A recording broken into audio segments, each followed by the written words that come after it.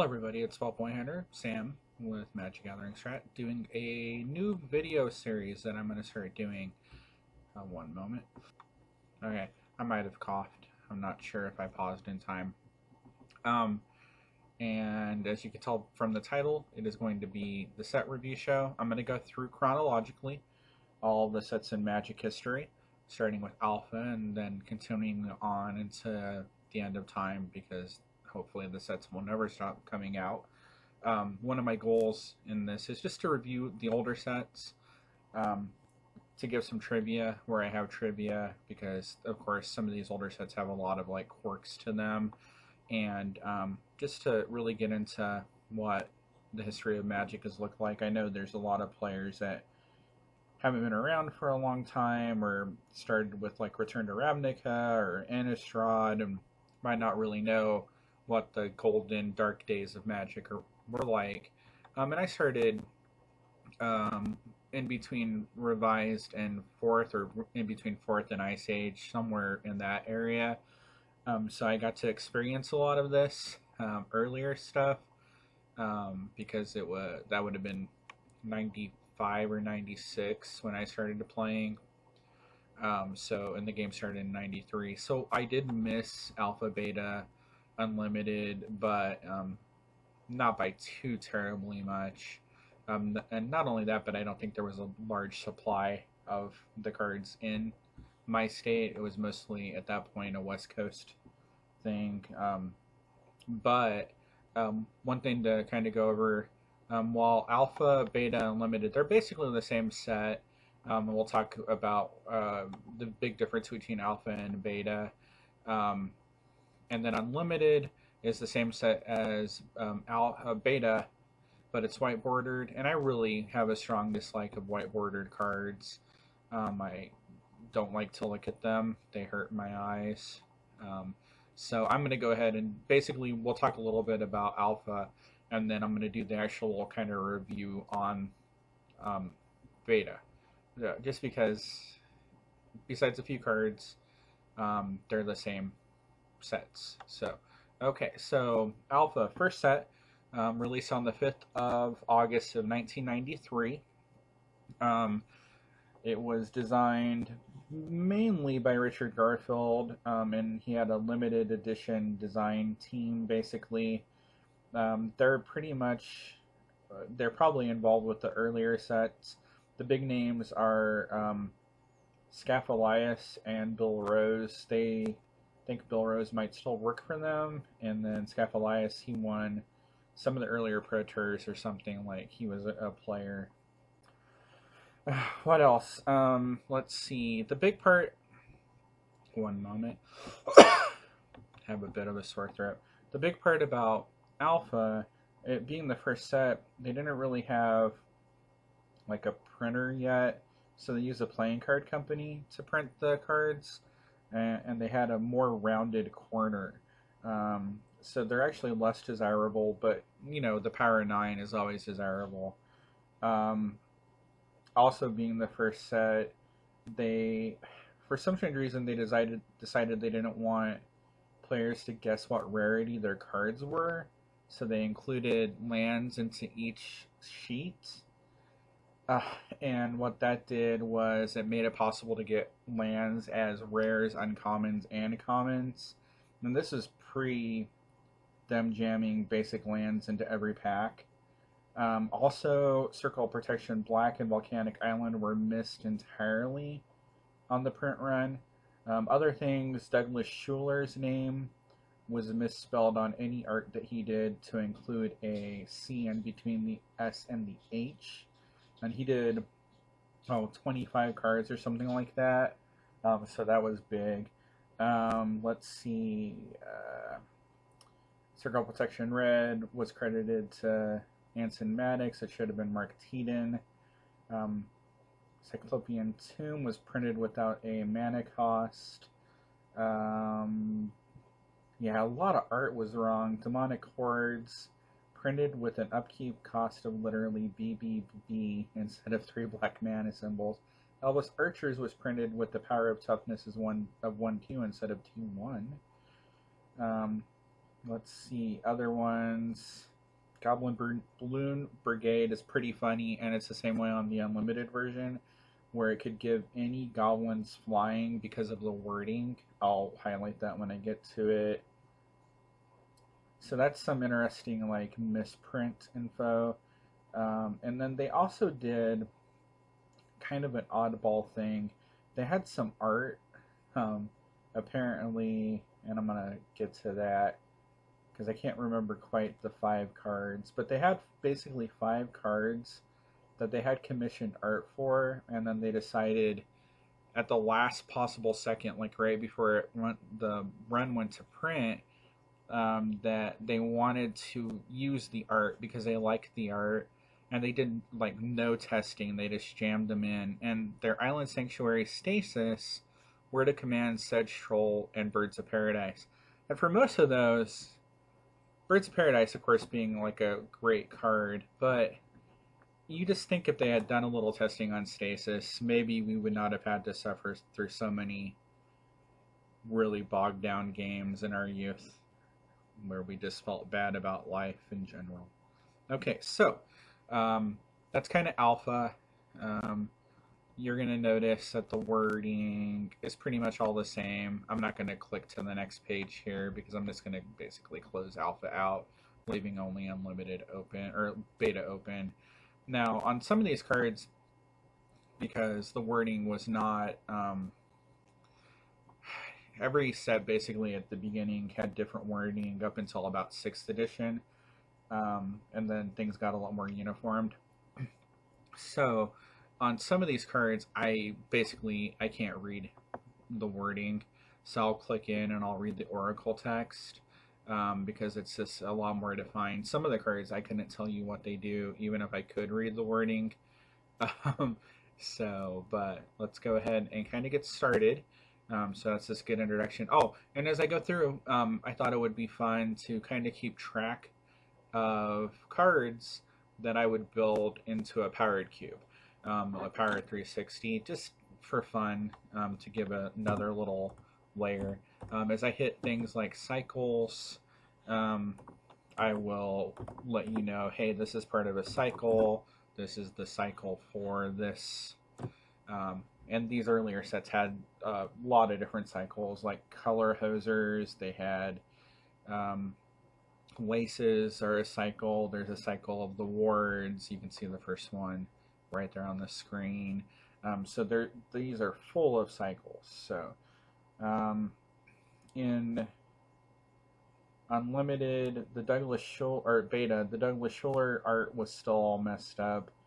The Goblin Balloon Brigade and Goblin King gave all goblins their effect, because when you see the card, it just says goblins.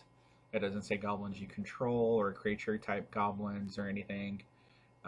So very useful with the Balloon Brigade because it can only give itself flying, but with the way it's worded, it would be able to give any goblin on board flying.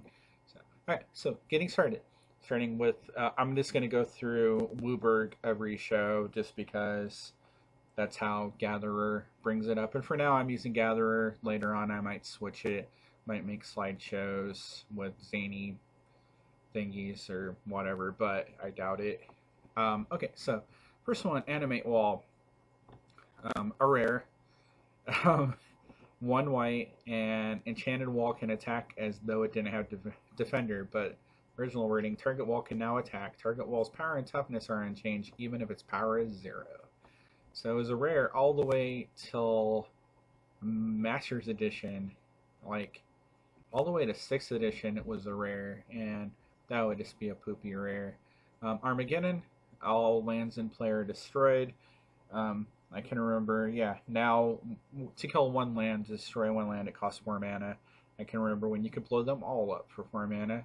You would rarely ever play with like 5 mana spells if people in your area were playing Armageddons heavily. Just a great card. So Armageddon is probably going to be the first inclusion into a powered cube that I would cobble together, just because it does have a really high power level. Balance, see, we go right from one high power level card to another. So Balance, actually is interesting because for a long time people didn't think it was particularly good. um, and it goes down to be like being one of the more powerful cards in the game, because it has multiple effects for 2 white mana. So I'm going to read the Oracle text just because it's a little more laid out. Each player chooses a number of lands he or she controls equal to the number of lands controlled by the player who controls the fewest and sacrifices the rest. Each player discards cards and sacrifices creatures the same way. Zera and Orb really managed to open that up, and the combination of balanced Zera and Orb and land tax could let you get crazy, because you could do all sorts of degenerative things with it. So balance definitely would go in. And yet another inclusion, now I'm joking, Benelish Hero. So Benelish Hero is a cycle of 1/1s for 1, with abilities on them. Some of them are not good. This is particularly is not good. It has banding. So I'm going to read banding one time and then never read it again. Banding. Any creatures with banding and up to one without can attack in a band. Bands are blocked as a group. The creatures with banding you control are blocking or being blocked by a creature. You divide that creature's combat damage, not its controller, amongst any of the creatures it's being blocked by or is blocking. So basically, it's kind of like a form of trample on the attack and then reverse trample on the block, because it lets you assign the damage and split it up however you want. So definitely one of those keywords that it's good as it's gone. It's just super confusing. I mean, a keyword that has to have like a 2-paragraph long explanation is not a good keyword. So, alright, so first cycle, well, the Benelshero is a cycle across all the colors, but 1/1s for 1 aren't really a cycle, they're just part of the game. Black Ward, though, is a cycle. So white had 5 different wards. They were enchant creatures, and they all were 1 white mana. Target creature gains protection from X. In this case, the black ward is protection from black. Blaze of Glory, it is an instant for 1 white mana. Again, Oracle text on this because that text it's ridiculous. If I could read it very well, the fact that I have old tired eyes means that I can't really read it without squinting. So cast Blaze of Glory only during combat before blockers are declared. Target defending player controls. Starting over. Target creature defending player's control can block any numbers of creatures this turn. It blocks each attacking creature this turn if able. So I guess you declare attacks, Blaze of Glory, your Thragtusk can block every creature, and it's going to block all of my creatures. I mean, it's really I guess it's an effective form of removal, but like it just feels odd. Like you really just rather be getting damaged through with like a lure effect or something. Okay, next up, enchant creature, Blessing. 2 white, target creature gains 1/1 until end of turn. Rare again, all the way until M14. Not that it got printed all the way through. It's a shame it got printed as an uncommon in M14. That's like, it feels super low power level, but not playable. Blue Ward is the part of the word cycle. Castle. On that, your untapped creatures gain +0/+2. Attacking creatures loses bonus. It's just been changed. Untapped creatures you control get +0/+2. Very less confusing.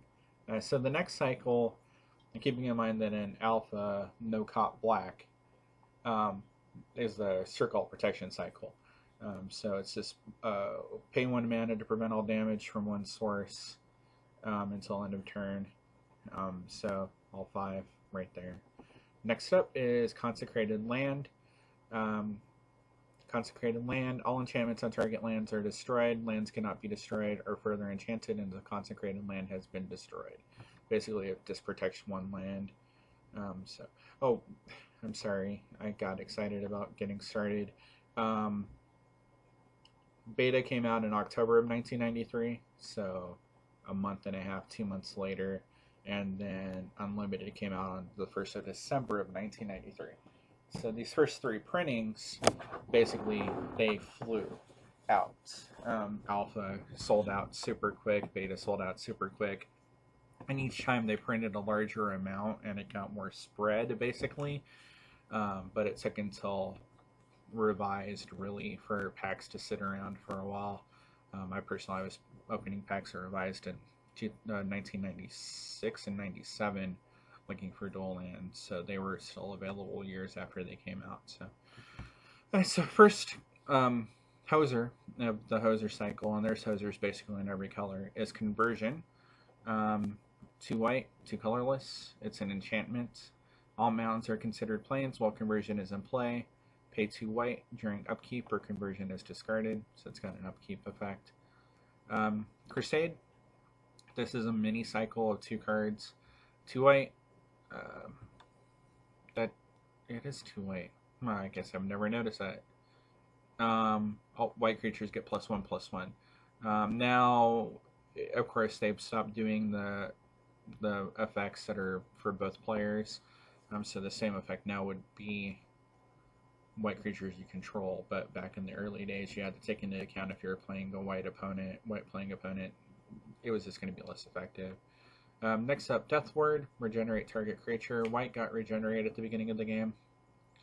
It doesn't really get it anymore, so it gets protection or indestructible now. Disenchant. This is a card I would love to see come back into Standard.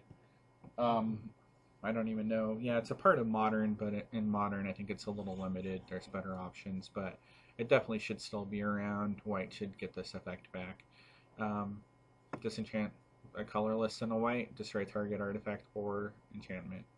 You might notice target enchantment or artifact must be discarded. Very confusing wording. Again, game doesn't get really uniformed until much later on. I'm sorry if you can hear the car. My neighbor is leaving and his truck is incredibly loud. Farmstead. Target land's controller gains 1 life each upkeep if white is spent. Target land still generates mana as usual. And yes, that is a rare. That is a rare. Do you want a Mox or do you want a Farmstead? I want a Farmstead. Okay. Next up, Green Ward. Ward cycle for green. And after that, Guardian Angel. White X. Prevent next X damage that would be dealt to target creature or player. Until end of turn, you may pay 1 anytime you can cast an instant. If you do, prevent the next 1 damage that would be dealt to creature or player this turn. So it prevents the damage up front and gives you kind of like a force field effect, so to speak. So it's actually pretty interesting. They don't do instants very often that have a lasting effect until end of turn. Normally the effect is just immediate, goes into the graveyard, and then you don't have to worry about keeping track of that. But I mean, it's an interesting card. I don't know how good it is. I don't think I've ever played it. It was a common, and you might notice that the commons are fairly bad for the most part. That's why they don't see play too much in Pauper. So Healing Salve. This is the first of the Boon cycle, the 1 for 3 cycle. Probably the worst, and that's just, well, it's not good, but the other ones are just so much better. So Healing Salve. 1 white mana, gain 3 life or prevent 3 damage from being dealt to a single target, so creature or player. Not much to say. I do like the art. Always have liked the art. Next up, Holy Armor, another enchant creature. White was pretty heavy on the enchant creatures. I think black was too. Holy Armor, 1 white. Target creature gains +0/+2. And then has white, target creature gets an extra +0/+1 until end of turn. So kind of like a reverse fire breathing with a typical white buff the toughness effect. Holy Strength. This is a little mini cycle with Unholy Strength. Target creature gets +1/+2. Not bad. Island Sanctuary. This is one of the cards that was just jammed in at the last minute. No testing. I'm going to read the Oracle text. I'm going to take a sip of a tasty beverage first. I will mute. Enjoy a few moments of silence. Okay, so Island Sanctuary. If you would draw a card, during your draw step. Instead, you may skip that draw. If you do until the end of your next turn, you can't be attacked by creatures with flying and except by creatures with flying and island walk. So basically, it shuts down the ground. Um, I don't know. Moat wasn't too far past this, and I think Moat is just probably a card that immediately took that out of contention because it just did it. You didn't have to discard or skip your draw or anything. Karma, card I actually have some experience with because I played pretty heavily during the Necro Summer, Necro Winter time frame, and Karma, not the best option, but it was one that I could afford, so I played them. So Karma, 2 white, 2 colorless. For each swamp in play, Karma deals 1 damage to the swamp owner during the swamp owner's upkeep. So basically, it just dealt a lot of damage, and those are a lot of black decks, like 99.99% of the time. So Lance, another enchant creature from white. Target creature gains first strike. Mesa Pegasus, a 1/1 for 2, a white and a colorless, and it has flying and banding. Northern Paladin is white and tap, destroys a black card in play. It has additional lines of text, but black permanent. And it's a 3/3 creature, so it looks like Bruce Campbell from the Army of Darkness movies, or the Evil Dead movies. Okay. Vanilla creature, 2/2 for 3, Pearled Unicorn, carrying on. Personal Incarnation, white had a lot of damage redirecting effects. So I'm going to read the Oracle text on it because the non-Oracle text, of course, is a mess. The next 1 damage that would be dealt to Personal Incarnation this turn is dealt to its owner instead. Any player may activate this ability, but only if he or she controls Personal Incarnation. When Personal Incarnation dies, its owner loses half of his or her life rounded up. Yeah, so that doesn't seem all that great. I think there's a cycle of 3 colorless, 3 colored cards too. So I think this is the first one. Not good. I cannot imagine opening a pack and having that as my rare. Laces. This is the first lace, pure lace. And the lace cycle was a cycle of rares that I loathed because it went all the way to revised. Heck, they brought it back in 4th edition. Just not a good cycle. Target spell or permanent, it becomes white. All of that text boiled down. Mana symbols on that permanent remain unchanged. So becomes a white card, but you still spend whatever casting, whatever activated abilities or anything with the same mana. Red Ward, that's the red ward cycle, red ward of the cycle.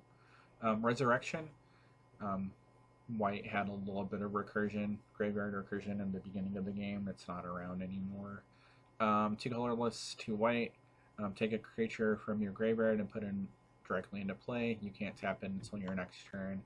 I think it's going to return target creature from your graveyard to the battlefield. It's a lot simpler now. Reverse damage. The next time a source of your choice will deal damage to you this turn, prevent that damage. You gain life equal to damage prevented this way. That's not bad. Not bad. I mean, that's a pretty decent rare. Righteousness, target defending creature gains +7/+7 until end of turn. Not bad. I mean, in a combat heavy format, that would probably be pretty good. Got reprinted until M10, so I wasn't playing during M10. Somebody can tell me if that was combat heavy. Samite Healer, tap to prevent 1 damage that would be dealt to target creature or player this turn. I don't think we get effects like this very often anymore. I don't think they were heavily played, and but that's very white to me from starting way back in the day. So Savannah Lions, I would probably put a Savannah Lion in a powered cube just to have something to hold a sword or something. So Savannah Lions would go in. It's just the quintessential 2/1 for 1. I'm surprised that's not called a lion, a 2-1 for 1, because we call a bear a 2-2 for 2 and all that. So, Sarah Angel, 4-4 flying for 5 mana, 3 and a white, or 3 and 2 white, and has vigilance, or it does not tap when attacking. Next card, Swords to Plowshares. Arguably the best white removal in the entire game. Removing a creature from the game, and that people might argue Path to Exile is better because of the life gain, but the reality of it is ramping your opponent into an extra land is often more detrimental than giving them extra life. So my vote would be Swords to Plowshares. I would run both in a Powered Cube if I had the room, though, but Swords would go in. Veteran Bodyguard. Let's read the Oracle text. As long as Veteran Bodyguard is untapped, all damage that would be dealt to you by unblocked creatures is dealt to Veteran Bodyguard instead. What fart noise? Okay. Would you run 4 of these or 4 of those? Okay. You're going to run the Swords. Right. Wall of Swords, a 3/5 flying for 4. It summoned Wall. Now it would say summon Defender, but there is no Defender back in that point. So when you saw a Wall, you knew you couldn't attack with it. White Knight, this is a part of a mini cycle with Black Knight. 2, so white, protection from black for strike for a 2/2. White Ward is the white ward of the cycle, and then the last white card is Wrath of God. All creatures in play are destroyed and cannot be regenerated for white, and 2 colorless.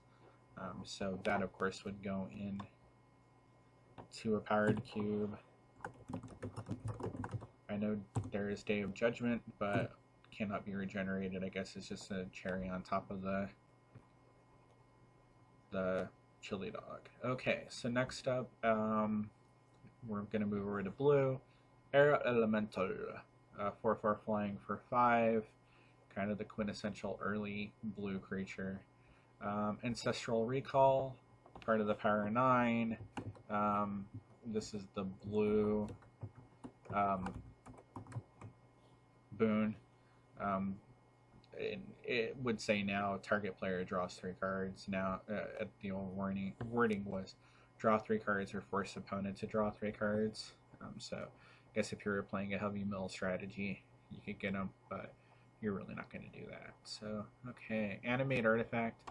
Blue had some interaction in odd ways with artifacts at the beginning of the game that aren't, it's just not really around anymore. Not like this. As long as Enchanted Artifact isn't a creature, it's an artifact creature with power and toughness, each equal to its converted mana cost. For 4 mana, it was an uncommon. It's not bad. Blue Elemental Blast, the precursor to Hydroblast. It's part of a mini cycle, of course, with Red Elemental Blast. Choose one. Counter target red spell or destroy a target red permanent. Brain Geyser. Target player draws X cards. Clone. Shapeshifter, forecasting cost, blue and 3.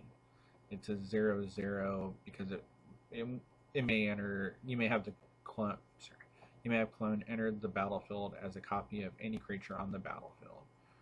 So it was an uncommon to start out, but then Wizards caught on the fact that that's really pretty good and limited.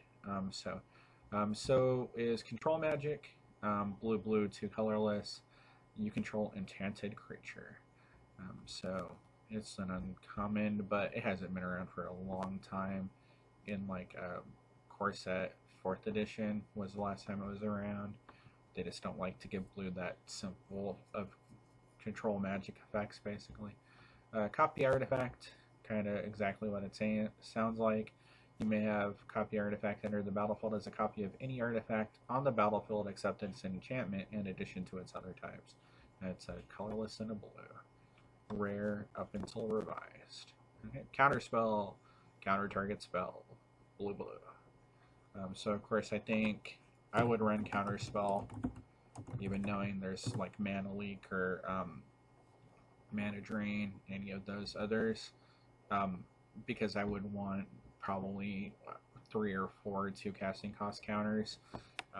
Once you get past 2 casting cost counters, it leaves it becomes trickier to leave that mana up to have that ability in a cube. So you really want to have a few of them available. So Creature Bond. This is the effect that black gets now for the most part. When it, or not specifically this effect, but effects like it. When enchanted creature dies, Creature Bond deals damage equal to that creature's toughness to the creature's controller. White and a blue. Anson Maddox art, one of my favorite early artists. Drain Power, blue.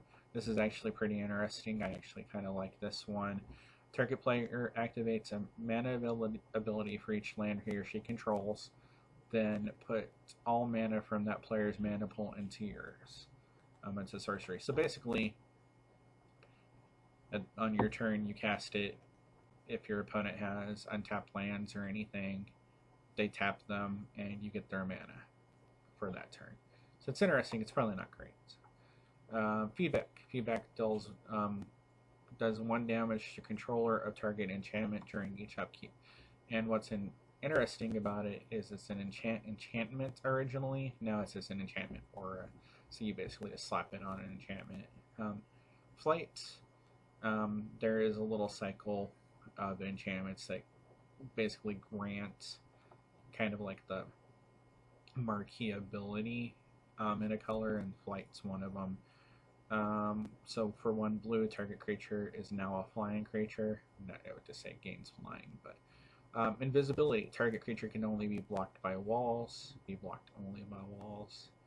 For 2 blue. Jump is the instant version of Flight. Target creature is a flying creature to end of turn for 1 blue. So blue is first poser. For blue, life tap. You gain 1 life for each time a forest of an opponent's becomes tapped. So not great. Not great. Because they're tapping it for things that are going to deal a lot more damage normally. Next up, Lord of Atlantis, the first Lord on a creature. Blue, 2/2. All merfolk in play gain Island Walk and 1/1 while this card is in play. Of course, they've done an updated version that gives the ability only to merfolk you control. Okay. Magical Hack. Beginning of the game, blue had a lot of abilities to change colors or names or on cards. Not really relevant. I don't remember it ever working out well even back then. So Magical Hack, blue instant rare. Change the text of target spell or permanent by replacing all instances of 1 basic land type with another. For example, you may change Swamp Walk to Plain Walk. This effect lasts indefinitely. Forever. So not good. Mahatamotni Djinn. It is a 5/6 flying for 4 and 2 blue. That's it. That's all it does. Mana Short, the Pretty Rose. So it's an instant, 2 and a blue. Tap all lands target player controls and empty his or her mana pool. That would be fun to do at the beginning of somebody's upkeep. I don't know how feasible it is because it only taps lands, but it's a pretty card. Merfolk of the Pearl Trident, 1/1 for 1, no special ability. Phantasmal Forces is a 4/4 flyer. The printing is really poor on this particular card. It's very faded. 4/4 flyer for 4 of blue and 3, and it has upkeep of 1 blue. If you don't pay it, you sacrifice it. So. Phantasmal Terrain, blue still gets this effect occasionally. 2 blue, enchantment, enchant a land. As Phantasmal Terrain enters the battlefield, choose a basic land type, and enchanted land is the chosen type. Next up is Phantom Monster. It is a 3/3 flying for 3 and a blue. Nothing else to it. Pirate ship is a pinger with island home, and basically island home is it can't attack or block unless, or it can't attack unless the defending player controls an island, and if you don't control any islands, you have to sacrifice it. It was a very strange blue cycle, basically, where the creatures were dependent upon you having water for them to be in. Um, so it's very strange flavor from the beginning of the game. But it's 4 and a blue for a 4/3, and it taps to deal 1 damage to target creature or player. So probably a fairly decent card in like a limited environment. Not that I think people draft it at this point. Next up, Power Leak is an enchant creature, or it's an enchant order. At the beginning of the upkeep of an enchantment. Wow. At the beginning of the upkeep of the enchanted enchantment's controller, that player may pay any amount of mana. Power Leak deals 2 damage to that player. Prevent X of that damage, where X is the amount of mana that the player paid this way. That's a lot of work to deal damage. Next up, Power Sink. It's a counter, blue X. Counter target spell unless its controller pays X. If he or she doesn't, that player taps all lands with mana abilities he or she controls and empties his or her mana pool. So blue did have a fairly strong screw with your opponent's mana pool at the beginning of the game. So, next up, Prodigal Sorcerer, Tim. 1/1 for 3, 2 in a blue, and tap to deal 1 damage to any target creature or player. Next up, Psionic Blast is a 4, it's a instant, 2 in a blue. Psionic Blast deals 4 damage to target creature or player, and deals 2 damage to you. That later became Char, which was on color. Psionic Blast is off color, of course, for what blue does now. So next up is Psychic Venom, blue and a colorless, enchant land. Whenever target land is tapped, Psychic Venom deals 2 damage to that land's controller. Next up is Sea Serpent. It's a 5/5 for 5 and a blue, and it has Island Home. So not anything spectacular, kind of a vanilla creature with a drawback, and at 7 mana it didn't really need one. Siren's Call. I'm going to read the Oracle text. Not that it's shorter, it's just less confusing. Cast Siren's Call only during an opponent's turn before attackers are declared. Creatures the active player controls attack this turn if able. At the beginning of the next end step, destroy all non-wall creatures that player controlled that didn't attack this turn. Ignore this effect for each creature the player didn't control continuously since the beginning of the turn. Okay. Next up, Sleight of Mind. This is another blue changes a color thing. Change the text of target spell by replacing all instances of one color with another. For example, you may change target black spell to target blue spell. This effect lasts indefinitely. Forever. Right, next up, Spell Blast. Target spell is countered. X is the cost of the target spell. So, pretty straightforward. Not bad. Stasis. Horrible card. Player skip during tap steps. At the beginning of your upkeep, sacrifice Stasis unless you play blue. I mean, you could just deal a lot of damage. You could bounce it to get your untaps, and the art is wonderful. The art is just amazing. Just amazing. Okay, still Artifact. It's kind of like the balance to control magic only. You control enchanted artifact for 2 and a blue. Thought Lace is the blue part of the life cycle. Time Walk, of course, is part of the Power 9 as well.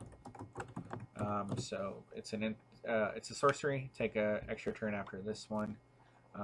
Not too complicated or anything like that. Just effective in the early game and the late game. If you're going to combo out, like, just a super effective card.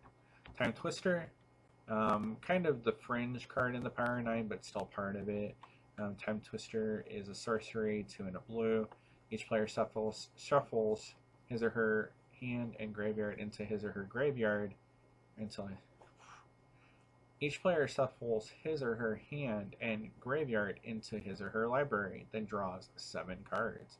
Then Time Twister is put into its owner's graveyard.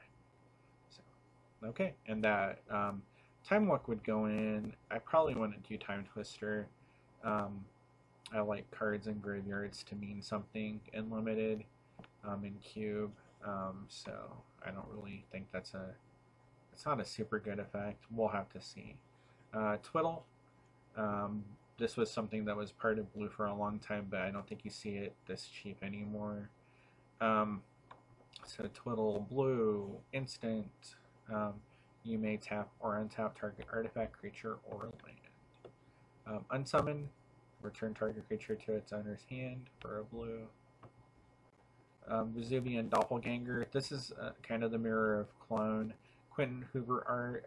Quentin is no longer with us, so to speak, but he actually did the art for a lot of the earlier like face cards of Magic. Like when you think of some of the really like early advertising art, Wrath of God, Vesuvian Doppelganger, he did, and I mean that art is super nice. It's super intricate. It's just lovely. It's basically a variant on a clone. The only difference is it doesn't cover the copy of the creature's color. It remains blue. And at the beginning of the upkeep, you may have this creature become a copy of target creature, except it doesn't copy the creature's color. If you do, it gains this ability. So basically, it's a clone that you can make a different color every turn. You can make a different creature every turn. It always remains blue, and it's 3 and 2 blue. So for 1 extra mana, you get a lot more flexibility. And of course, you could always just pick the same creature every time. Volcanic Eruption. So another hoser, 3 blue and X. Destroy X target mountains. Volcanic Eruption deals damage to each creature and player equal to the number of mountains put into a graveyard this way. And it's a sorcery, so that's a lot of work to deal some damage.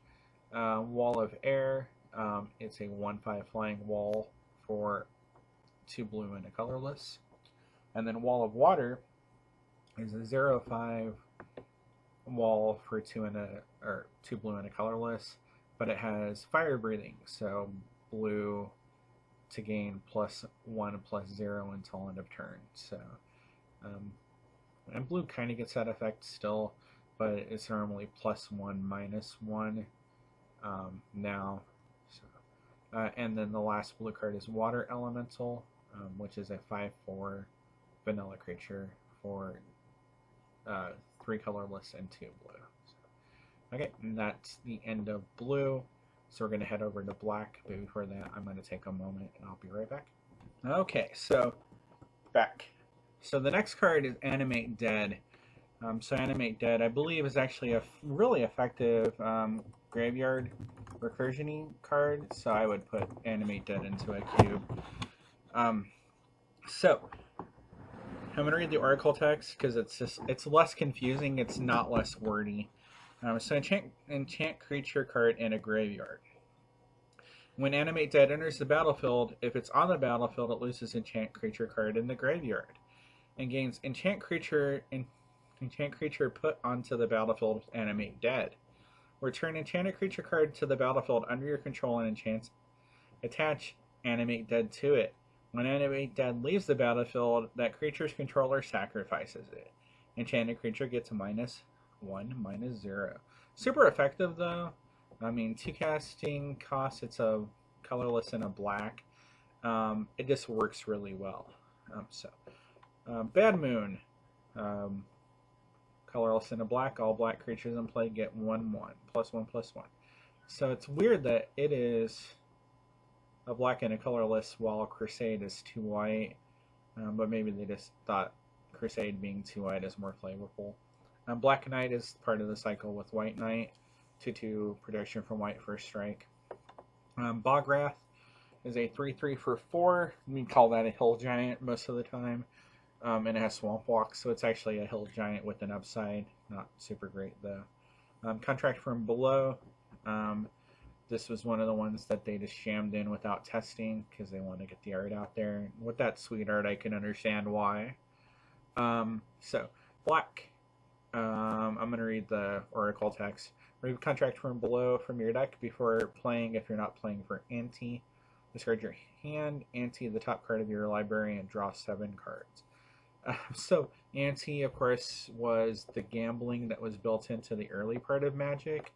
I never personally played for ante because my cards were hard fought for most of the time. But it just involved both players putting the top card of their library aside, and then whoever won the game won that card. Basically, they won both cards, but they won their opponent's card and got their card back. And their black had a lot of cards that influence ante in these early sets, and really ante was around I think until Ice Age. So we'll probably run into it every now and again across a few different colors. Curse Land. This is kind of really flavorful for black. Curse Land deals 1 damage to target land's controller during each upkeep. So 2 and 2 black, not super. Dark Witch Ritual, the black boon. 1 black, add 3 black mana to your mana pool. I think now it's a mana source, it wasn't interrupt. No, it's just an instant. They got rid of mana sources. That whole mess was confusing, but we'll get there. We'll get there. Dark Pact is another ante card. I'm going to read the Oracle text because that's insane to me. 3 black, sorcery. Remove a Dark Pact from your deck before playing if you're not playing for ante. You own target card in the ante and exchange that card with the top card of your library. So basically, I'll let you steal one of the ante cards. 0 influence over the game, mind you. Okay, so the next page, yay. We're not even halfway through, folks. 292 cards. Wait until we get to 5th edition. It's something, it was huge. It was something like 500 cards or something, which is just ridiculous, but Death Grip is Black Hoser. So for 2 black, and then 2 black to activate, destroy a green spell as it is being cast. So counter target green spell. Black doesn't get to do stuff like that anymore, and rightfully so.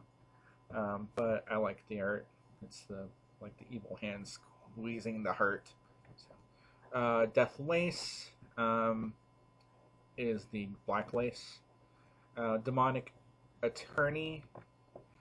So it is 2 black and a colorless for a sorcery. It is another ante card, and each player antes the top card of his or her library. So it lets you add cards to ante so you can win or lose even more. So, Demonic Horror, it's 5/5, and this is part of the cycle. It was like a mini cycle or a full cycle. I don't think there's a blue one, but I know there's a white one, there's a black one, there's a green one, where it's 3 and 3 of the colors, so 3 and 3 black. And then it's tap to destroy 1 land, so tap to destroy target land. Play 3 black during upkeep, or the hordes become tapped and you lose a land of your opponent's choice. So it's actually, I remember this seeing play in my area, just because it's a reusable source of land destruction. Land destruction was definitely a theme in a lot of early decks. People didn't really catch on in my area, at least until Stronghold. That 20 lands didn't really get the job done a lot of the time, so you had to play more to not miss your land drops or get punished by destruction. So next up, Demonic Tutor. So this would be in a cube, a powered cube of mine. A black and a colorless. You may search your library for 1 card, put it in your hand, and then shuffle your library. So it would go in, not that tutor effects are super strong and limited, but the fact that it's like effective 2 casting costs tutor effect lets you basically double a bomb in your deck. Drain Life. It is black, colorless X.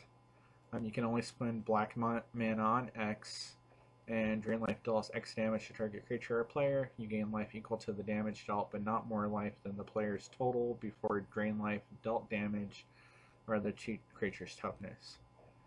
So very limited. There's better versions of that card out there at this point. Dredge Skeletons. 1/1 for black and a colorless, and black to regenerate. Evil Presence, 1 black, enchant land. Target land is now a swamp. Fear, the part of the enchantment cycle that gives like the marquee ability. Even though there's no cards in these sets with Fear or the Fear ability, Fear came from the enchantment. So target creature cannot be blocked by any creatures other than artifact creatures or black creatures. So 2 black. Frozen Shade is a 0/1 for black and 2 colorless, and it has black to pump 1/1/1. Gloom, this was a popular sideboard card during Necro Summer for the Necro decks. So 2 and a black. White spells cost 3 more mana to cast, and Circle of Protections cost 3 more mana to use, since they often ran wastelands and strip mines and sinkholes. They could shut a white deck pretty much completely out. So Howl from Beyond, black doesn't get this ability anymore. It's a red ability now when it's around. Black and X, target creature gains +X/+0 until end of turn. And it's a sorcery. Or it's an instant. Wow, you can actually... That's not bad. I mean, at instant speed, it's not bad. I don't remember it being an instant. But to be completely upfront, this was fairly early playing against cards like this in my Magic career when I did see them, so I probably would not have recognized that I could play it on my opponent's turn. So, Hippie, Hypnotic Spectre, black, colorless, 2/2 flying, and whenever it hits your opponent, they discard a card at random. So that, plus Dark Ritual, was a pretty devastating early first turn play. I don't think Hippie is strong enough for Cube, though. No, probably not. I mean, you really wanted to be doing way more powerful stuff at 3 mana in black. That would be another one that I would circle back to.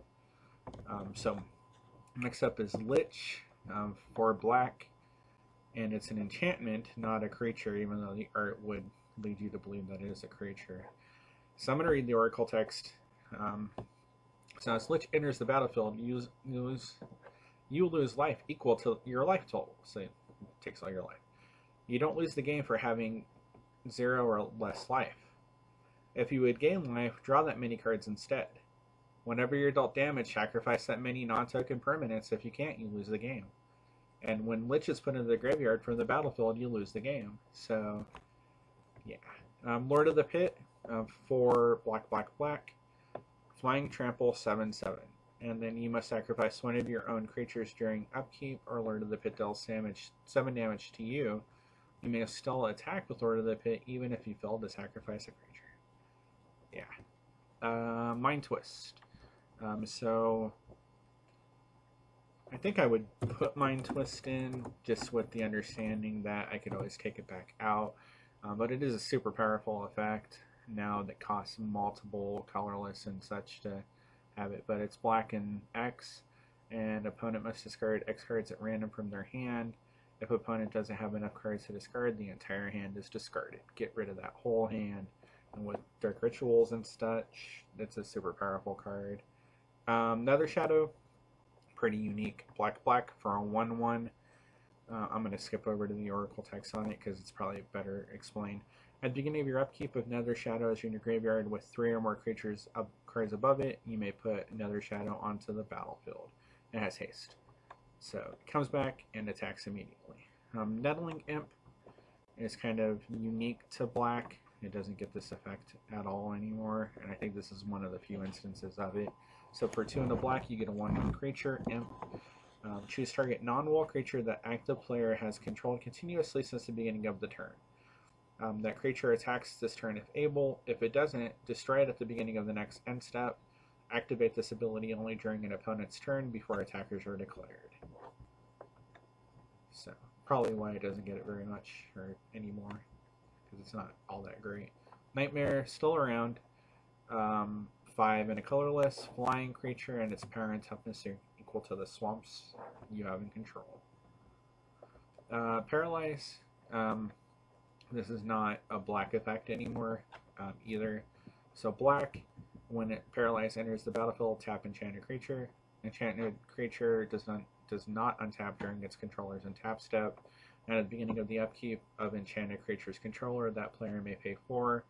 If he or she doesn't untap that, does untap that creature. So kind of removal, but super slow, and it can be worked around. But if you're playing like an aggressive black deck, your opponent probably doesn't have a chance to. Pestilence, it's enchantment to black. Do 1 damage to each creature and player, and Pestilence is discarded when there's no creatures left in play. Or sacrificed. I said discarded. The set review has already warped my mind. Okay. Plague Rats, 2 and a black for an XX, and Plague Rats' power and toughness are equal to the number of Plague Rats in play. Raise Dead is a Raise Dead effect, so still kind of around now. Return creature from your graveyard to your hand for 1 black. Royal Assassin takes me all the way back to when I first started playing, because I had a friend who loved Royal Assassin. I can never figure out how to get around Royal Assassin. And it's a colorless and 2 black for a 1/1 creature, so it should have definitely been very apparent how to get rid of Royal Assassin. But it just baffled me. I can never tap my creatures. I had to play with Sarah Angels. Okay. Tap to destroy any tapped creature. So pretty elegant design for the early days of Magic. And I think Royal Assassin, it's been around. I mean, it was around as late as M12. And of course, rare all the way through.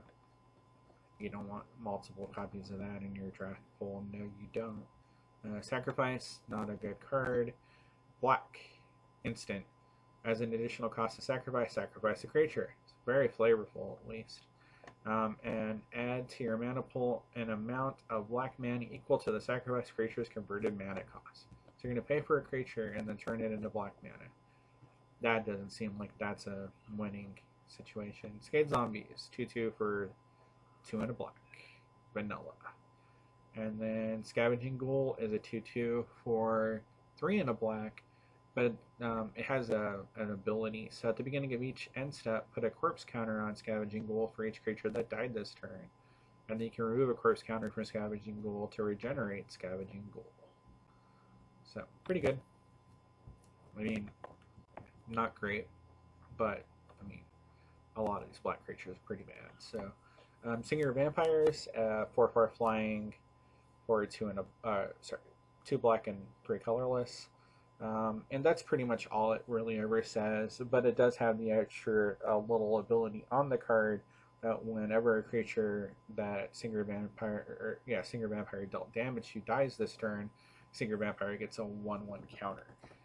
So if it blocks or is blocked by a 1/1 and it dies, it gets stronger like a vampire would. So Anthematics art, all the other art on Singer Vampires is inferior to this art. I mean, it's great. It's a vampire tap in a vein. So, Simulacrum is next. It is an instant for a black and a colorless.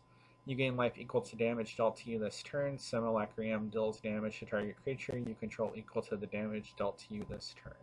So basically, it just takes damage away from you and puts it on a creature. So, Sinkhole. This is a common. I'm pretty sure these are like a whole bunch of money. 2 black, destroy target land. Crazy. Should never have been a common. Okay, Terror. Good black removal. Black and a colorless. Destroy target creature. Cannot be regenerated. It probably says destroy target non-black, non-artifact creature. That creature cannot be regenerated. Yeah. Common. Unholy Strength. The cycle with Holy Strength, target creature gains +2/+1 and for 1 black. And we're almost to the end of black, so we can move over to blue. Wall of Bones is a 1/4 wall. These early printed cards are sometimes really hard to see. Yeah. And it has black regenerate target or regenerate Wall of Bones. Warp Artifact. Black had a really limited amount of artifact interaction all the way through Antiquities, I believe, maybe a little bit later. So 2 black, or black, at the beginning of upkeep of enchanted artifacts controller, warp artifact deals 1 damage to that player. Pretty worthless. Weakness, 1 black enchant creature. Target creature loses -1, -2. At this, basically, target creature gets -2, -1. So it's kind of a firmer removal. So Will of the Wisp is a 0/1 flying for 1 black, and it has black regenerates. Word of Command.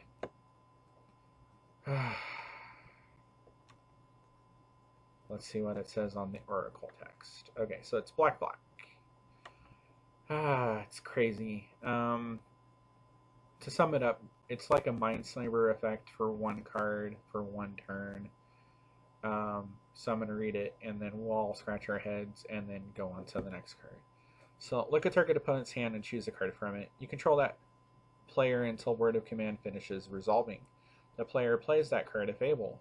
While doing so, the player can activate mana abilities only if they're from lands he or she controls, and only if mana they produce is spent to activate other mana abilities of lands he or she controls and or play that card. If the chosen card is cast as a spell, you control the player while that spell is resolving. And it's an instant, so you could do it on their turn. So you could make them Armageddon or something like that when they don't want to. So yeah, so like a Mindslaver effect, but for 1 card. So Zombie Master is the Black Lord. I love Zombie Master. I was a big zombie player back in my youth when I was a young man. So it is a 2/3 for 2 black and a colorless. And other zombie creatures have Swamp Walk, and they gain black to regenerate. So, of course, it doesn't pop power and toughness because dead things don't need power, they have numbers. Okay. Next up, we're going to move over to red. So, red, first off, red, first card is Burrowing. For a red, it's an enchantment. Target creature gains a Mountain Walk. Next up is Chaos Lace. It's the red lace. After that is Disintegrate. It's red X, and it deals damage to target creature or player. And then if a creature can't be regenerated this turn, and if the creature would die, it exiles it instead. It's pretty decent. A lot of things going on now that would still let the creature regenerate. It may exile it, but it wouldn't be able to hit a player. Dragon Whelp. I love Dragon Whelp just for the flavor. So it's a 2/3 flying. Yeah, for 2 red and 2 colorless. And it has fire breathing, so 1 red to gain +1/+0. But if you spend that ability more than 3 times, so 4, 5, 6, at the beginning of the next end step, you sacrifice Dragon Whelp. So you can pump it as much as you want, but you are going to blow it up. So it's just fun. Next is Dwarven Demolition Team. So it's a 1/1 for a red and 2 colorless, and you tap to destroy target wall. So flavorful for dwarves, but not great. Next up is Dwarven Warriors, a 1/1 for 2 and a color, or a red and 2 colorless, and tap to make target creature with power 2 or less unblockable until end of turn, and that's all it would say now. Okay, Earth Elemental, 2 red, 3 colorless, 4 or 5 vanilla creature. Earthbind, it's an enchant flying creature, or now it is saying enchant creature. When Earthbind enters the battlefield, and if enchant creature has flying, Earthbind deals 2 damage to that creature, and Earthbind gains enchanted creature and loses flying. Earthquake, another red X spell. Red X does X damage to each player and each non-flying creature in play. False Orders is interesting. False Orders can only be Cast false orders only during declare blocker step. Remove target defending. Remove target creature defending player controls from combat. Creatures that was blocking that had become blocked by only that creature this combat become unblocked. You may have it block attacking creature of your choice. So you can basically change blocks on it, and that's why. But changing blocks, I don't really know how you're going to get an opponent without switching another creature until that spot, and I don't think you can when you can resolve that spell, so it's not all that great. Fire Elemental is the flip side to Earth Elemental. It's a 5/4 for 2 red and 3 colorless. Okay, so next up is Fireball, and it's kind of the quintessential red X spell. The one thing about Fireball is it does hit creatures and players, and you can split the targets. Basically, for each additional target, you pay 1 additional mana, and that lets you split up the damage. So Fireball is actually pretty decent. Fire Breathing is the ability of the same name attached to an enchantment, so not great. Flashfire, Hoser, all planes and player destroyed for red and 3 colorless. Fork, I'll read Fork. Copy target instant or sorcerer spell, except that copy is red. You may choose new targets for the copy for black or red. Goblin Balloon Brigade. We talked about this earlier. So red 1/1. Goblins gain flying until end of turn. Controller may not choose to make goblins fly after they have been blocked. So it gives all goblins flying for 1 red. That printing. So Goblin Kings, Goblin King. It's a 2/2 for 2 red and a colorless. Goblins in play gain Mountain Walk and +1/+1 while Goblin King is in play. Granite Gargoyle is a 2/2 for red and 2, and it has reverse fire breathing, so it's flying, and a red, and it gets +0/+1 until end of turn. Great Ogre is a 2/2 for red and 2. Hill Giant is a 3/3 vanilla creature for red and 3. And Hurlern Minotaur is a 2/3 creature for 2 red and a colorless, another vanilla creature.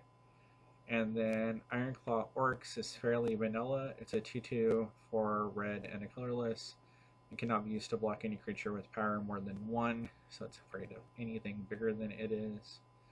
Keldon Warlord. It's a 0/0 creature. And it's kind of unique in the fact that Keldon Warlord's power and toughness are equal, are each equal to the number of non-wall creatures you control. So while it counts all creatures, it doesn't count wall creatures. So, very strange. Alright, so the first red card I would include into the cube is the only Lightning Bolts. So the red boon, 3 damage to target creature or player for 1 red. Next up, Mana Flare. Not a red ability any longer. It's green now. Red and 2. Whenever a player taps land for mana, that land produces 1 additional mana. So pretty good. I loved Mana Flare. I didn't care that it was for both players. I just played them. Mana Barbs is kind of the answer to Mana Flare. So for 3 and a red, whenever a land is tapped, Mana Barbs deals 1 damage to that land's controller. Red had a lot of those passive effects at the beginning of the game. Mons Goblin Raiders, red, 1/1 vanilla. Orcish Artillery is 1/3 for red, and white. Orcish Artillery deals 2 damage to target creature or player, and 3 damage to you. So definitely very flavorful for red. Orcish Oriflame, 3 and a red. When attacking, all of your attacking creatures get +1/+0. Power Surge is red. At the beginning of each player's upkeep, Power Surge deals X damage to that player, where X is the number of untapped lands he or she controls at the beginning of this turn. So don't leave anything untapped. Raging River. I'm going to read the Oracle text on this one. Red. Whenever 1 or more creatures you control attack, each defending player divides all creatures without flying he or she controls into a left pile and a right pile. Then for each attacking creature you control, choose left or right. That creature can't be blocked this combat, except by creatures with flying and creatures in the pile with the chosen label. So you have to split your creatures up to get to block. Red Elemental Blast is the cycle with Blue Elemental Blast. Rock of Cure Ridge is a 3/3 flying for red and 3 colorless. Rock Hydra is red, and X for a creature, and it enters the battlefield with X 1/1 counters on it. For each 1 damage that would be dealt to Rock Hydra, if it has a 1/1 counter on it, remove a 1/1 counter from it and prevent that 1 damage. And then it has red, prevent the next 1 damage that we dealt to Rock Hydra this turn. And then it has red, put a 1/1 counter on Rock Hydra, activate this ability only during your upkeep.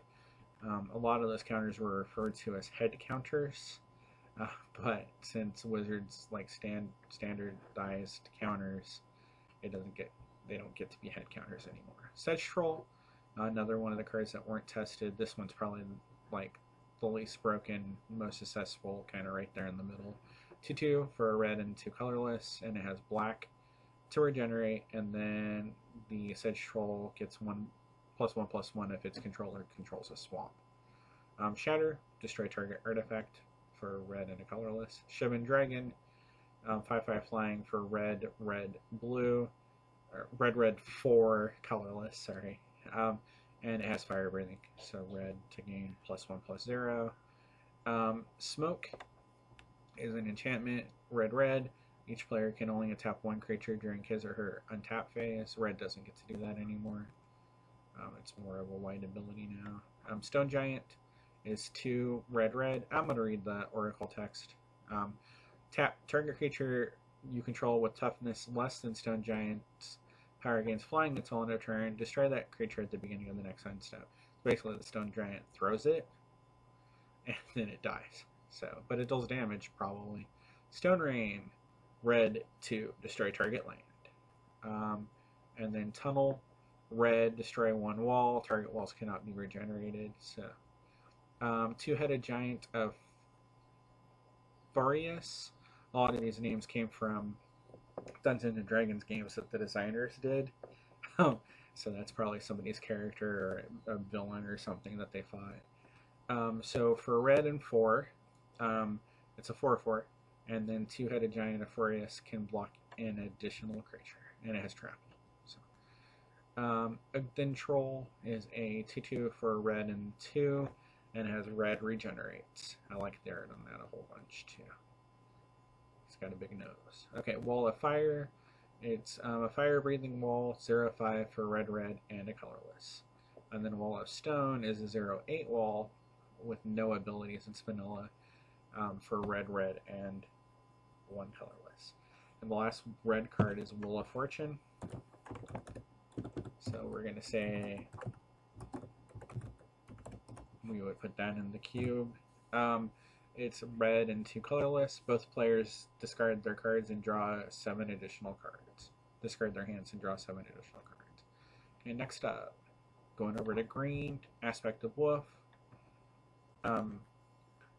Enchant creature. Enchanted creature gets +X/+Y, where X is half the number of forests you control rounded down, and Y is half the number of forests you control rounded up. Has attacking and blocking involved on the printed, but they removed all that and just did it as a flat gain, so it's just a little bit easier, but it's still really complicated for what it does. So Berserk, 1 green, instant, cast Berserk only before the combat damage step. Target creature gains trample and gets +X/+0 until end of turn, where X is its power. At the beginning of the next end step, destroy that creature if it attacked this turn. So it goes crazy and then dies. Birds of Paradise, 0/1 flying for green, and it taps to add 1 mana of any color to your mana pool. Pretty birdies. Mana birds. Like a lightning rat. Camouflage. Okay. Green, colorless. Cast Camouflage only during your declare attacker step. This turn, instead of declaring blockers, each defending player chooses any number of creature he or she controls and divides them into equal number of piles. equal to the number of attacking creatures for whom that player is defending. Whom that player is the defending player. Creatures he or she controls that can block additional creatures may likewise be put into additional piles. Assign each pile to a different one of those attacking creatures at random. Each creature in that pile can block that creature that pile is assigned to do so. Piles can be empty.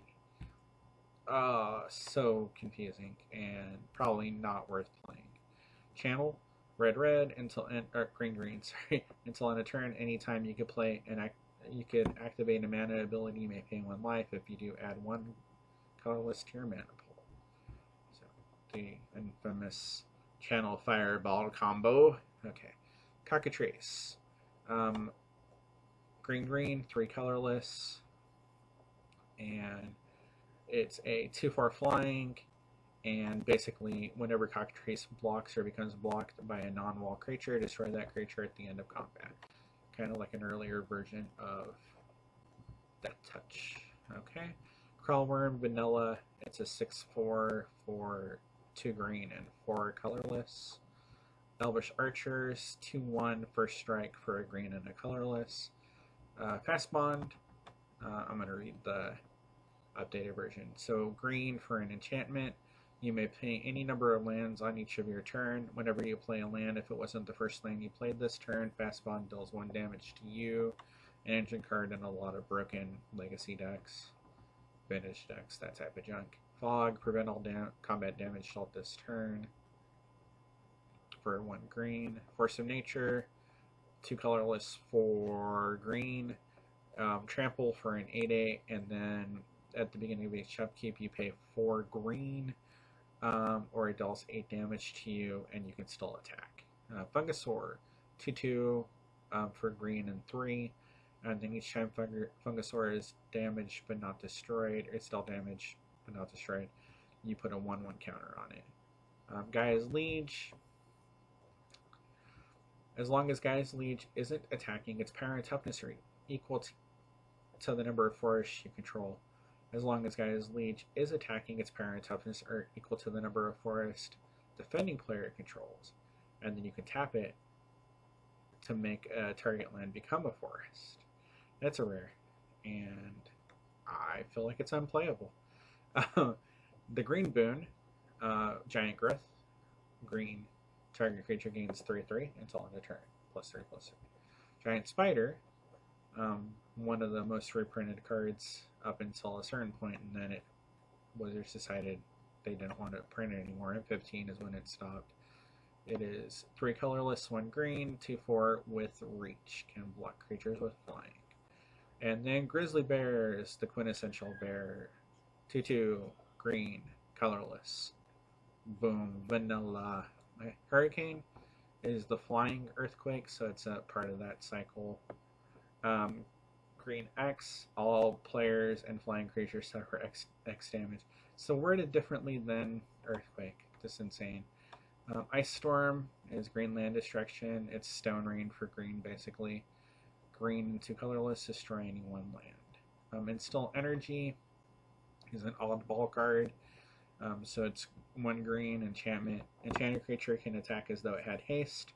And you can pay 0 to untap enchanted creature. Activate this ability only during your turn and only once each turn. So it gets 1 additional untap, basically. That's pretty fun on like a Birds to Paradise or something. I can't even read the name of this. Ironwood Root Tree Folk. Green, 4 colorless for a 3/5 vanilla tree. Kudzu is fun. It's also full of nutrients, so if you have kudzu, feel free to eat it. It is 2 green and a colorless. When enchanted land becomes tapped, destroy it. That land's controller attacks its kudzu to a land of his or her choice, so the kudzu always spreads. Ley Druids is a 1/1 for green and 2 colorless. You tap the Ley Druids to untap a land of your choice. This action can be played as an interrupt. So tap to untap target land. Life Force is a green hoser, green, and then green, destroy target black spell it's being cast, so counter target black spell. Life Lace is the green lace. Living Artifact is green for an enchantment. You enchant an artifact. Whenever you're dealt damage, put that many vitality counters on Living Artifact. At the beginning of your upkeep, you may remove a vitality counter from Living Artifact. If you do, gain 1 life. So not great. Okay. Living Lands are being fascinated by this card as well. So it's green and 3 colorless. It's an enchantment, and all forests are 1/1 creatures that are still lands. So all forests are a lot easier to kill.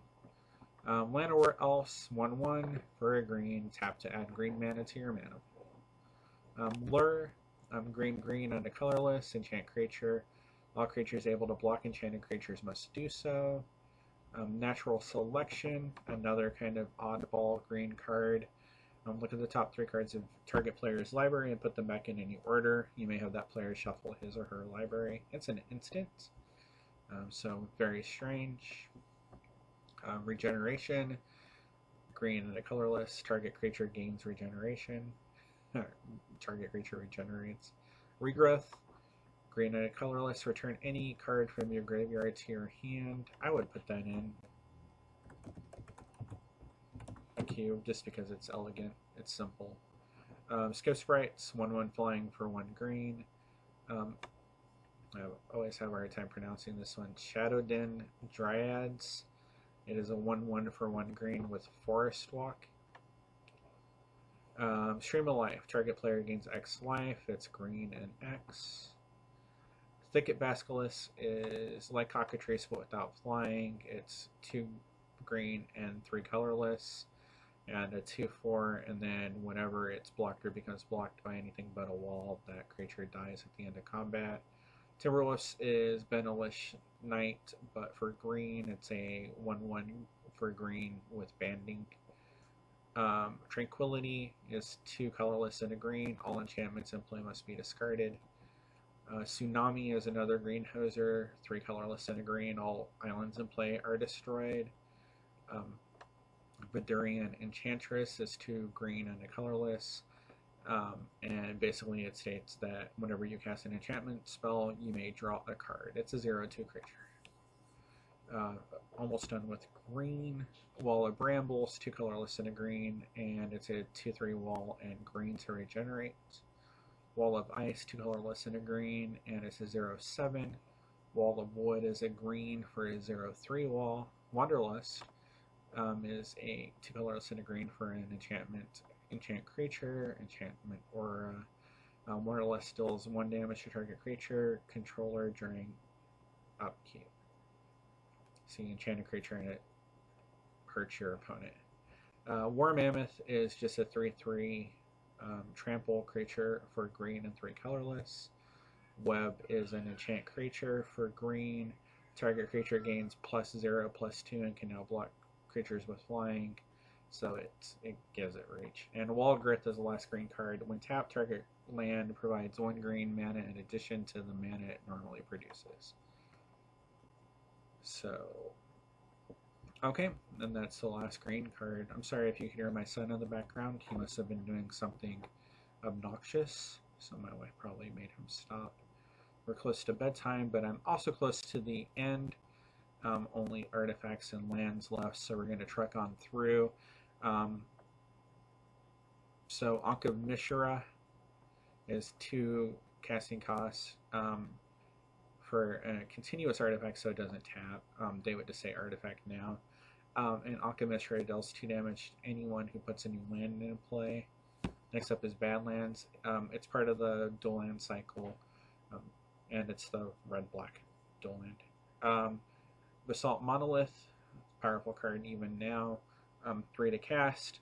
Tap to add 3 colorless mana to your mana pool. It does not untap during your untap phase. You can spend 3 to untap it. So, good ramp. Bayo is next. It is the green-black duel. Black Lotus. Of course, the dual lands would all go in. And the Black Lotus would go in, of course. So Black Lotus, 0 to cast, sacrifice, add 3 mana of any 1 color to your mana pool. Black Vice, 1 casting cost, and choose an opponent. At the beginning of the chosen opponent's upkeep, Black Vice deals X damage to that player, where X is the number of cards in his hand, his or her hand minus 4. So anything over 4. Next up is Celestial Prism. So 3 to cast, 2 provides 1 mana of any color. So and it's 2 to, you actually do have to tap it. So 2 and tap, add 1 mana of any color to your mana pool. So it's still like the worst filtering effect ever. Chaos Orb is next. So 2 mana and 1 in tap. If Chaos Orb is on the battlefield, flip Chaos Orb onto the battlefield from a height of at least 1 foot. If Chaos Orb turns over completely at least once during the flip, destroy all non-token permanents it touches, then destroy Chaos Orb. Horrible. I mean, they got rid of the physical dexterity cards for a reason. They're not fair for a lot of people. Chaos Orb is always going to be one of those cards that people either love or hate. And I mean, the guys that I played with that played them, they could always hit like a whole bunch of lands, so you had to adapt, and I always hated it. But I mean, I look back on it fondly. Clockwork Beast, 6 casting cost for a 0/4, and it enters the battlefield with 7/1/1 or 7+1+0 counters on it, so it's really a 7/4. And at the end of the combat, if it attacked or blocked, you remove a +1/+0 counter from it, and you can tap X and tap it to add +0/+1 counters up to 7. It can never be above 7, so it can never be larger than a 7/4, but it can go all the way back down to being a 0/4. So next up is Conservator. So 4 to cast, 3 and then tap, prevent the loss of up to 2 life. Copper Tablet, 2, and Copper Tablet deals 1 damage to each player during his or her upkeep. Crystal Rod is the first of the Magic Charm or Lucky Charm cycle. I'm going to read this one and then refer back. So 1 to cast, and then 1 any blue. It's worded weird. Whenever a player casts a blue spell, you may pay 1 if you do gain 1 life. Not playable, really, ever. Cyclopean Tomb is kind of an oddball. So it's 4 mana and then 2 in tap. Put a Mire counter on target non-swamp land. That land is a swamp for as long as it has a Mire counter on it. Activate this ability only during your upkeep. Whenever Cyclopean Tomb was put into the graveyard from the battlefield at the beginning of each of your upkeeps for the rest of the game, remove a Mire counter from land that has a Mire counter put onto it from Cyclopean Tomb. But that a Mire counter has not been removed from with Cyclopean Tomb. So you make lands into swamps, and then when it dies, those lands stop being swamps one at a time. Dingus Egg, 4 casting cost. Whenever anyone loses a land, Dingus Egg deals 2 damage to that player. So that, in combination with like land destruction, was a win condition. Disrupting Scepter, 3 casting cost, 3 and tap. Target opponent discards a card, and you can only do that during as a sorcery. So you can't get your opponent after they draw on an empty hand. Force Fill, 3 to cast, and then you pay 1. The next time an unblocked creature of your choice will deal combat damage to you this turn. Prevent all but 1 of that damage. Gauntlet of Might, 4 casting costs. All red creatures gain +1/+1, and all mountains provide an extra red mana. Glasses of Urza, 1 to cast. You may look at opponent's hand. Helm of Chatzuk, and it's 1 in tap, and target creature gains banding until the end of turn. Awesome art for such a poopy effect.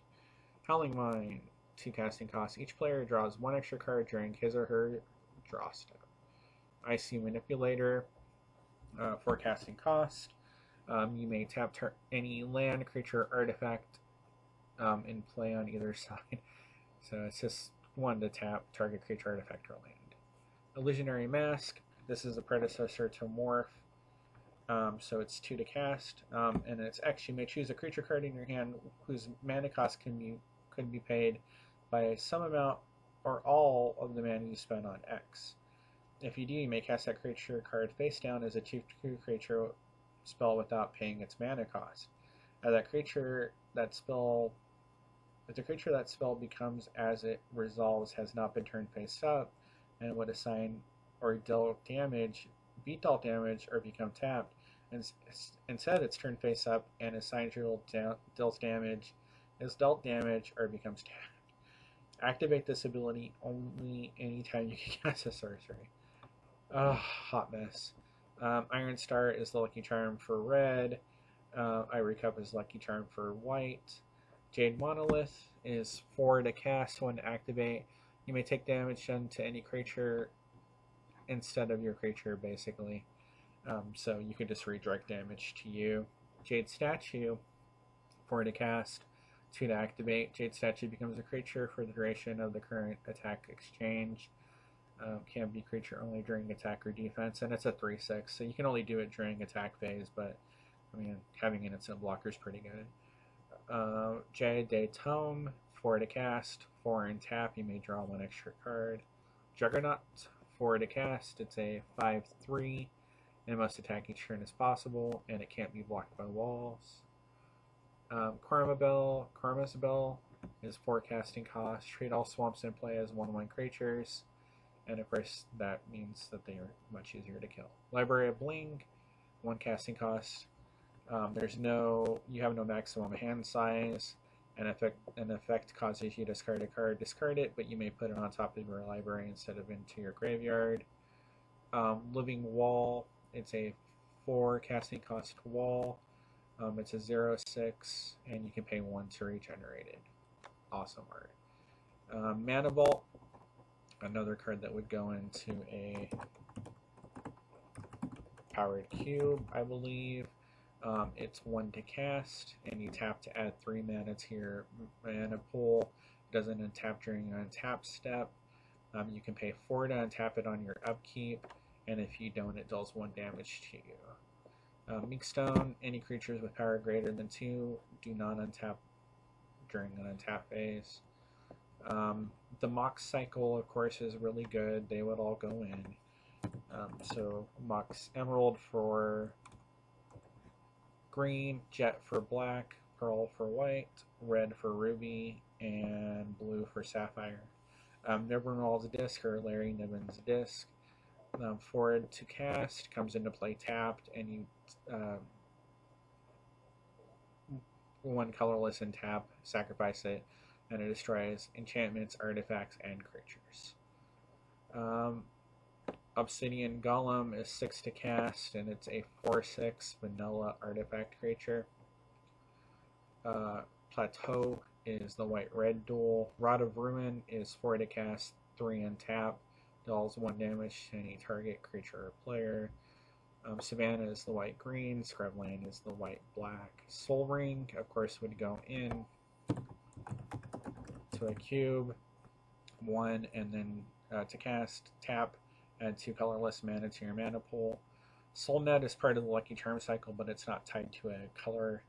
It's tied to a creature going into your graveyard, so every time a creature goes into your graveyard, you can pay 1 and gain 1 life. Sunglasses of Urza, white mana in your mana pool can be used as either white or red mana. Super useful for 3 mana. Taiga is the red-green duel. The Hive is interesting. It's 5 casting, 5 and then tap. Put a 1/1 colorless insect artifact token with flying named Wasp onto the battlefield. So 10 mana to get a 1/1. You would do it. You wouldn't be happy. Throne of Bone. Throne of Bone is the black Lucky Charm. Time Vault enters the battlefield tapped. Time Vault doesn't untap during your untap step. If you would begin your turn while Time Vault is tapped, you may skip that turn instead. If you do untap Time Vault and then tap to take an extra turn. Of course, with cards like Botanic Key and stuff like that, that's a really broken card, but it's super narrow, so I wouldn't put it in my cube, I don't think. Tropical Island is the blue-green dual. Tundra is the white-blue dual. Underground Sea is the black-blue dual. Volcanic Island is the red-blue dual. Winter Orb is 2. I'm going to read the Oracle. Players can't untap more than 1 land during their untap steps. Winter Orb was super powerful at one point because it's a continuous artifact, and those at one point, if you tapped them, they would turn off. So if you tapped it on your opponent's turn with like an Icy Manipulator, you would get your untap step, and you would get to untap your lands while they were locked down on only untapping 1 land. So definitely a nice thing to do, but you could still do it with bounce, like Capsize and stuff like that, so it's still always kind of a busted card. And then the last card for Alpha, Beta, and Unlimited is Wooden Sphere. 1 to cast. It's the green Lucky Charm. So that's it. So the next set up, my little list of sets tells me, is Arabian Nights. So this is going to be a fairly long show because I kind of went through 3 sets. The next show will be much shorter because Arabian Nights was a hot 78 cards. So it's going to be a lot easier to go through that small of a set.